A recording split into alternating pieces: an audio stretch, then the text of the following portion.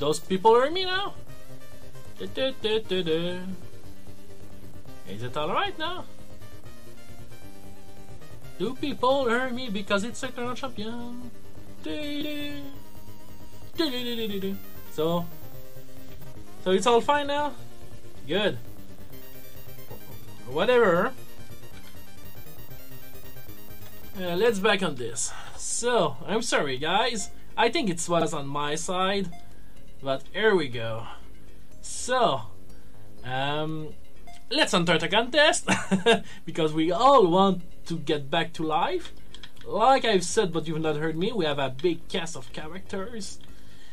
But we will focus mainly on the almighty Atlantean as Trident. Because he is not the quickest, but one of the most quick, and he has a powerful attacks.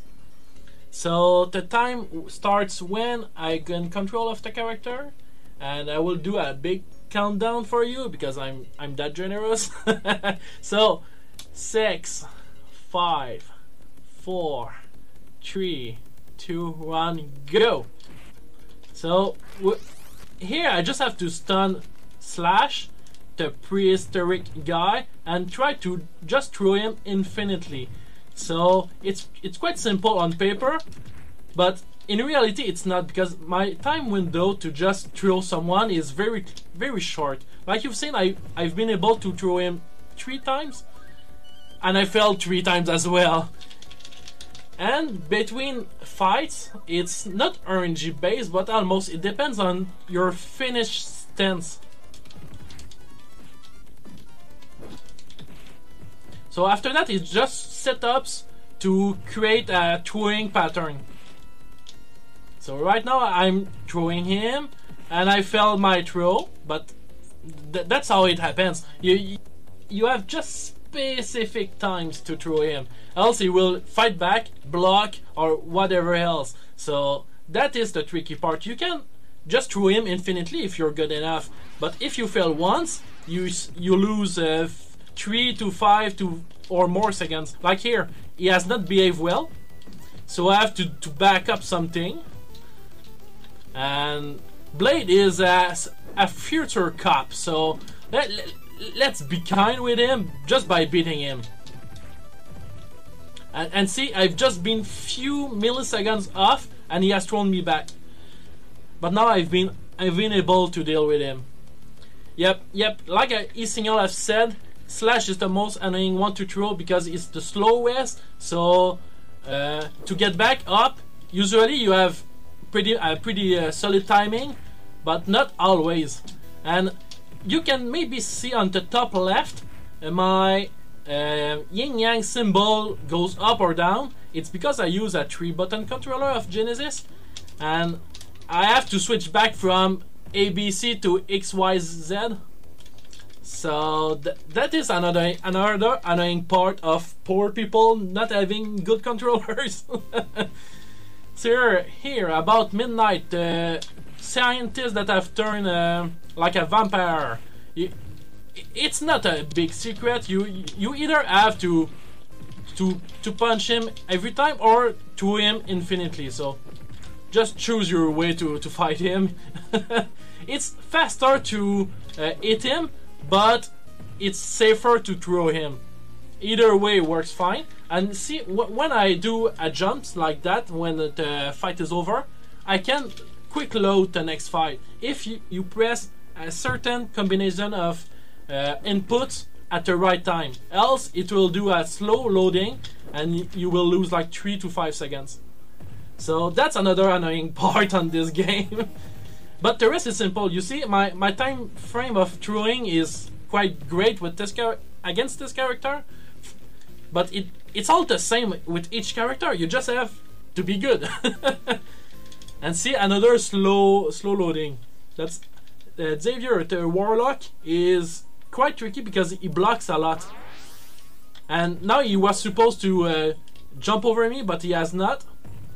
Let's just throw him infinitely and it will be fine. If I don't mess up, obviously. So when you throw, it's usually the third stance when he gets up. It's just as soon as the third sprite has get up that you can throw. But if you throw at the second, it will block. At the fourth, it will block as well. So, and see, I've tried to throw him, but he was faster than me. Because blocking and doing another attack is faster than just landing and throwing. So here we go. I think I will be fine. Nope, spoke too soon. And he has blocked my special attack, but it's fine. Oh, a special death. Let's go. Losing time. We all like that. But a special death. Burn in hell, Xavier. Here we go. Roasted. Fatality. So next, it's Shadow the Ninja. So it's another tricky enemy. But let's just punch her until she dies. Because why not? We can tank everything that she deal with against us. So let's keep going. And I think it's done there. Yep. So sums are pretty simple because they don't block a lot. But like Shadow tries to attack more than blocking. So we can just do everything. Oh man, come on. Jump. That's fine. Exactly like that. Good girl. See, she doesn't block much.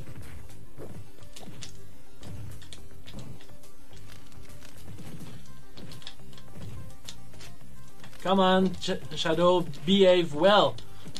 Thank you. Easy like that. So, yes, if you don't infinitely throw people, they will just do whatever they want. So, you can, like I've said, you can lose few seconds or several ones. Here it's quite simple. We just throw her because she's slow. But if she does her special, that it will happen in the second round. She will beat the fastest of all the characters. But as soon as you hit her or throw her, she will just lose her speed and it will be all fine. So now she will power up. Nope. Okay, she has jump, so it's better. So I can just infinitely throw her. Nope. Please behave, Jetta. Thank you. So it's again only throwing on specific frames. Exactly like that. So it was pretty simple here. Because like I've said, Trident is the more versatile character. He has a stun attack, he has a good range, he's powerful enough. And now Rax the Cyber Factor from the future.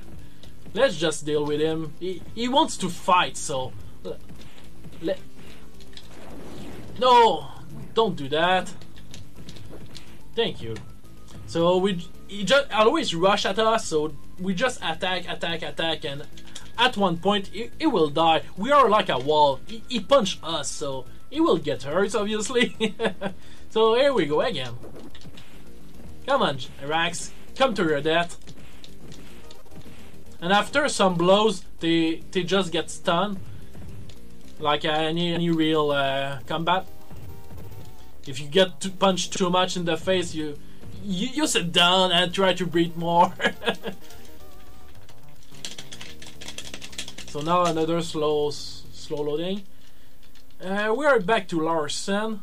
Larsen is a burglar.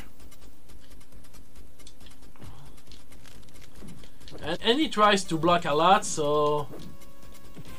But the timing to hit him is not so bad, but it's not easy to find. Because he's slower than other characters. You have to bait him to attack. Yeah, like that. I've just paused to be able to land a hit to him. And that's why you've seen 46 on top, because he has blocked a lot compared to Rax or Shadow. The hardest part of the speedrun is to figure out what to do an infinite loop of throwings. and succeeding it. So you have to succeed to throw them infinitely, else you will lose precious seconds. And the final boss. The final boss, you can infinitely throw him, but I hope that you won't fail, because there's almost no coming back. And as I speak about that, there's the final boss. And my pace is quite good. It's not world record, but it's good. And now, randomly, he has chosen to be invincible for a moment, and he has done that. So another losing time. Thank you. Too generous with me, final boss. And we are lucky. There's 5 phases on the final boss, and I have failed my. Oh, come on! I failed my infinitely throw, so that's another bad part for the rest. So phase 1 is done. Yep, Eternal Champion is the main run killer, because fail once against the 2 patterns on the left, and you can just lose 2-3 minutes. But the 2 patterns on the right are pretty easy. They are slower. So you just infinitely throw. No big deal. If you don't fail, obviously. I mean, let's go. Do that fucking bullshit attack. Let's go, let's go. Okay, now he has land. We can throw. Again. And the last time. Let's go. And we will try to keep going with that. I hope it will be a pattern on the left, because I don't want to deal with both of them not at the same time, but in a row. So now it's the tiger. The tiger is really fast if he activates his special move. We will try to prevent him to do so, else he can just beat us, even if we block everything. Like that. Okay, good. I've been able to throw. And again, good. So now my HP won't be filled all the way up. So I hope it will beat the shark that we see right now, because it's very difficult. Because the dragon, no, not the dragon. So I can lose a life here. I have 2 lives, so or 2 chances to beat the boss. I must not miss my first chance, else it's like 3 minutes slower. Let's go. 2 more throw. 2 more. 1. Let's go. So the last phase. Yeah, dragon and tiger are very annoying. Like now, I've done it 95% perfectly. I've been hit once, but I've been able to hit him and kept it into my infinite throw. So it was not a big time loss. So 4 more throws. 3 more throws. 2 more throws. And it will be time very soon. Time. So that is Eternal Champion on Genesis, because there's a Sega CD version with more characters and more moves, and different moves as well. The world record is 10:55 done by me, but it's very well optimized. It can be beaten, but it's hard, because you have to to throw them all the time perfectly, like over 100 times, and you have seen me failing so much time. So I don't necessarily recommend this game for speed running, but to play it casually, it's fun and it's challenging, because they don't allow you to fail much time. It's challenging. So I want to do a shout out to the organizers. So Speedyfists, thank you so much to allow me to display that fantastic game, and thanks everyone that have watched this run, and I hope that you will enjoy what's coming, and have a good rest of your day.